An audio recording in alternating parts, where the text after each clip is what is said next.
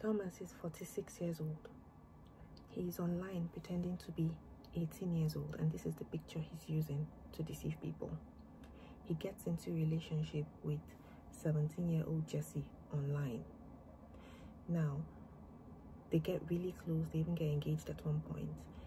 Thomas's wife finds out about this relationship at one point, and she sends a letter to 18-year-old Jessie, 17-year-old Jessie, to tell her, you need to be careful. This is dangerous. He's not 18. This is my husband. We have 2 kids together.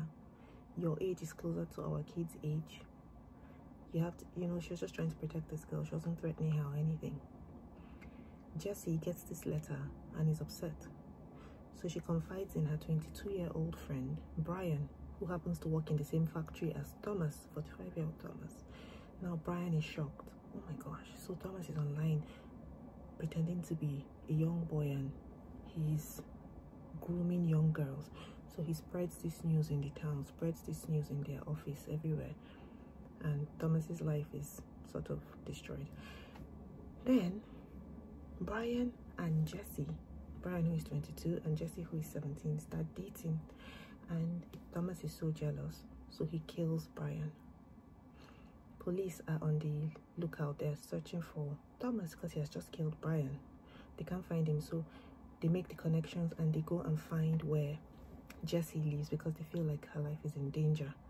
By the time they get there, it's her mom that is home, and the mom is like, sorry, my daughter is not home. And then they break the news to her, your daughter is in danger.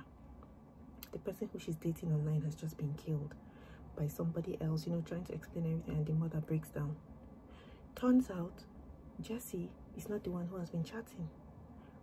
Her mother has been pretending to be her online. Let me break it down. So Thomas is pretending to be Tommy. Jessie is not really Jessie. Jessie is actually her mom, Mary, a 45-year-old housewife. So Mary has been catfishing them. Thomas has been catfishing them. The only innocent person here is Brian, and he's dead.